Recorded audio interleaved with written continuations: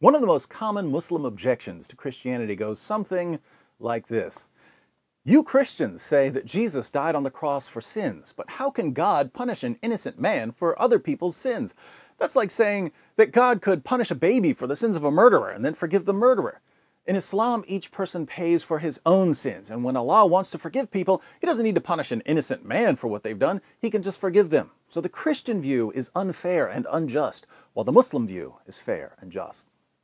Sound familiar? If you're a Christian who has Muslim friends, I'm sure you've heard this plenty of times. And if you're a Muslim, I'm sure you've thought or said this plenty of times. When I hear this objection, I'm tempted to refute it by quoting what the Bible says about Jesus dying on the cross for sins, and then quoting what the Quran says about the Bible being the inspired, incorruptible, authoritative Word of God, leaving Muslims with the choice of either accepting what the Bible says about Jesus' death or rejecting what the Quran says about the Bible, either of which would be apostasy, according to Islam. But in this video, we're going to take a closer look at the objection because I want you Christians out there to understand that you have nothing to fear from Muslim objections to Christianity. Muslim objections to Christianity are opportunities. You shouldn't think, oh no, what if my Muslim friend says it's not fair for God to punish Jesus for the sins of others? You should be thinking, I can't wait for my Muslim friend to say it's not fair for God to punish Jesus for the sins of others, because that's going to open the door to an amazing conversation. There are devastating responses to the most common Muslim objections, and I'm convinced that if Christians would simply take the time to learn them, it would change the world. To show you how this works, I'm going to use this common Muslim objection to prove, 1, that the Quran contradicts itself, 2, that Muhammad was a false prophet, and 3, that Jesus is the only hope for sinners according to both Christianity and Islam. Now, if you're a Muslim and you're watching this, I hope you're saying to yourself, there's no way he's going to do all that in this short video. If that's what you're thinking, hold on to that thought until I'm finished, and then tell me in the comments section that I didn't do everything I said I was going to do. So why do Muslims say that Islam teaches that no one can pay for the sins of others? Well, if it's the average Muslim, he's just heard this from friends and family or his imam. But if you can find a Muslim who actually knows what the Quran says, you'll be told that there are several verses of the Quran which say that no bearer of burden shall bear the burden of another. Let's read one. Quran, chapter 6, verse 164.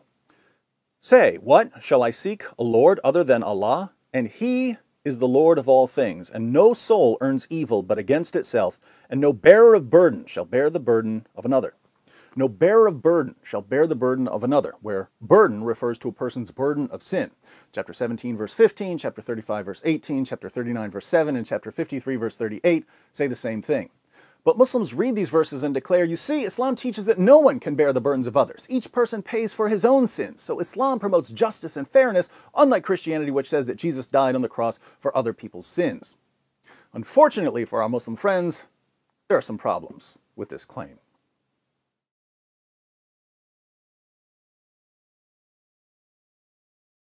First problem, the Quran contradicts itself on this point because other verses say that some people will bear the burdens of others. For instance, in chapter 16, verses 22 through 25, Allah says that false teachers will bear their own burdens and the burdens of those they lead astray. The passage reads, Your God is one God, so as for those who do not believe in the hereafter, their hearts are ignorant and they are proud. Truly Allah knows what they hide and what they manifest. Surely He does not love the proud. And when it is said to them, What is it that your Lord has revealed? They say, Stories of the ancients, that they may bear their burdens entirely on the day of resurrection, and also of the burdens of those whom they lead astray without knowledge. Allah sometimes even changes His story from one verse to the next. In chapter 29, verse 12, He says that unbelievers will never bear the wrongs of others. Then in the very next verse, He says that unbelievers will bear their own burdens and the burdens of others. But don't take my word for it. Quran 29:12. And those who disbelieve say to those who believe, Follow our path, and we will bear your wrongs. And never shall they be the bearers of any of their wrongs. Most surely they are liars.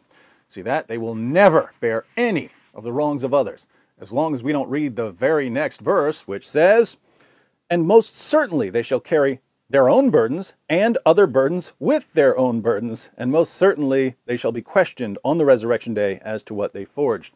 So apparently some people will bear the burdens of others, thus contradicting the Quran's own no bearer of burden shall bear the burdens of others rule.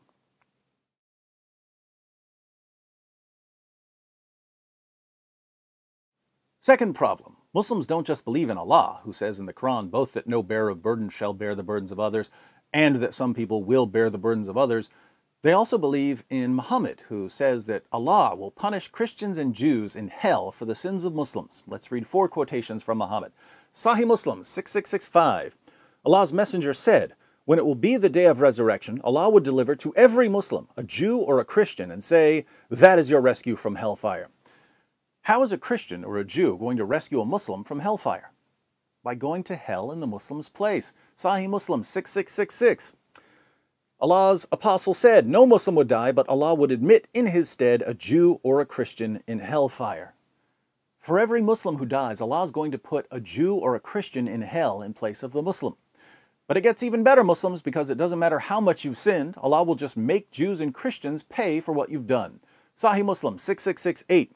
Allah's messenger said, "There would come people amongst the Muslims on the day of resurrection with as heavy sins as a mountain, and Allah would forgive them, and He would place in their stead the Jews and the Christians." If you're a Muslim, you can have sins as heavy as a mountain. No problem. Allah will punish Jews and Christians for your mountain of sins. Summing up Muhammad's view, we have 110 Ahadith Qudsi, number 8. Allah's messenger said, "On the day of resurrection, my ummah, nation, will be gathered into 3 groups. One sort will enter paradise without rendering an account of their deeds. Another sort will be reckoned an easy account and admitted into paradise. Yet another sort will come bearing on their backs heaps of sins like great mountains. Allah will ask the angels, though He knows best about them, 'Who are these people?' They will reply, 'They are humble slaves of yours.' He will say, 'Unload the sins from them and put the same over the Jews and Christians, then let the humble slaves get into paradise by virtue of my mercy.'" Allah will order the angels to unload mountains of sins from Muslims and put those mountains of sins on Jews and Christians. Keep in mind, the guy revealing this to his followers is the same guy who revealed the Quran verses saying that no bearer of burden shall bear the burden of another, and other Quran verses saying that some people will bear their own burdens and the burdens of others. Is it just me, or does it seem like Muhammad is inventing this as he goes along?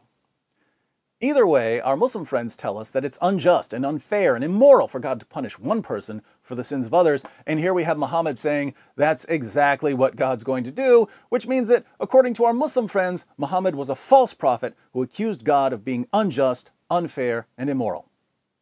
And as for those Muslims who resort to the weak hadith defense, which Western Muslims use to reject any hadith that doesn't line up with their watered-down, whitewashed Walt Disney version of Islam, sorry, all 4 of the ahadith I quoted are classified as sahih. So if you're going to reject multiple sahih narrations, if you're throwing out your best material, I'm afraid we can't know anything about your prophet.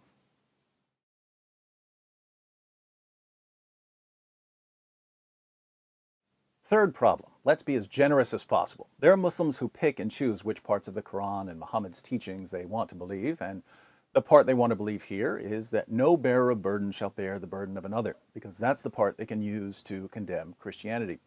So let's pretend that the Quran doesn't contradict itself on whether people can bear the burdens of others, and let's pretend that Muhammad didn't declare over and over again that Allah will punish Jews and Christians in hell for the sins of Muslims.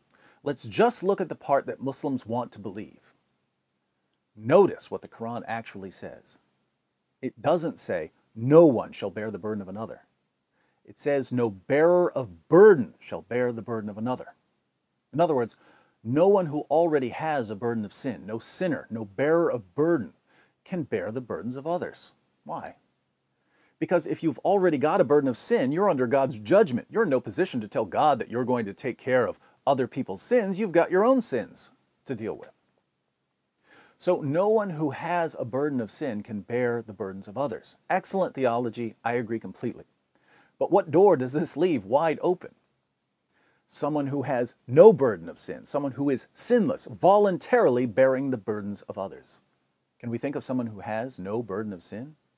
If you're a Muslim and you're shouting, "Muhammad, please open your Quran and read chapter 40, verse 55, chapter 47, verse 19, and chapter 48, verse 2, where Allah repeatedly commands Muhammad to ask forgiveness of his sins. Then read Sahih al-Bukhari, 6307, where Muhammad says, "By Allah, I seek Allah's forgiveness and turn to Him in repentance more than 70 times a day." 70 times a day, that's like every 20 minutes. What was this guy doing?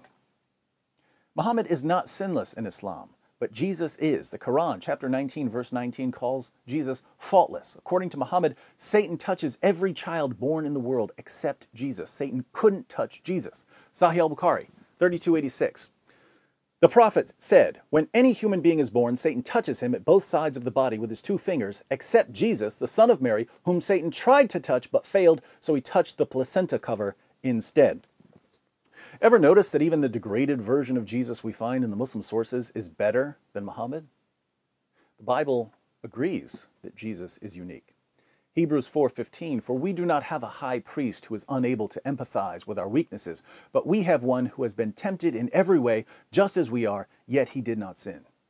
1 Peter 2:21-22, to this you were called, because Christ suffered for you, leaving you an example that you should follow in his steps. He committed no sin, and no deceit was found in his mouth. 1 John 3:5, but you know that he appeared so that he might take away our sins, and in him is no sin.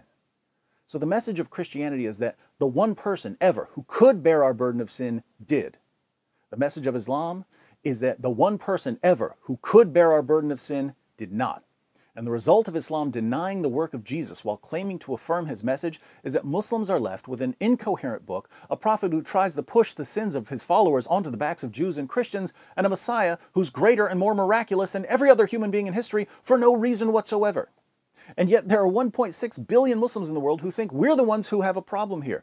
They think we're the ones with the problem because their leaders don't bother to tell them what the Quran actually says or what Muhammad actually said. The sad reality is that we're the ones who need to tell Muslims what their religion teaches. They're not going to hear it from anyone else. They're not going to hear it from their imams or from politicians or from the media. We have to do it. Now, I've done my part by putting all of this into a video. Your part is to share this information with your Muslim friends. In fact, I'll make it even easier. If you click on the link in the description box, you'll find all of the sources I quoted in this video. Cut and paste away. For you Muslims who are watching, I know you're hearing most of what I've said in this video for the first time, even though I'm quoting your most trusted sources. At this point, you should be asking yourself, why have my sheikhs and imams never bothered to tell me any of this? They don't tell you what your sources say because they know that some of you will realize that your prophet's position on salvation and judgment is completely incoherent, and they're worried that you might not have the sort of faith that allows you to continue believing in Islam after realizing that it's completely incoherent. So they have to keep you in a state of ignorance to protect you from apostasy. But there's another question you should be asking yourself, and this is the one that should keep you up at night. If your sheikhs and imams haven't told you what Muhammad really said about salvation and judgment, what else haven't they told you about Islam? I know they've told you that the Bible has been corrupted. I also know they haven't told you what the Quran actually says about the Bible. If you'd like to learn what Islam teaches about the Bible, click on this video and prepare for shock and awe.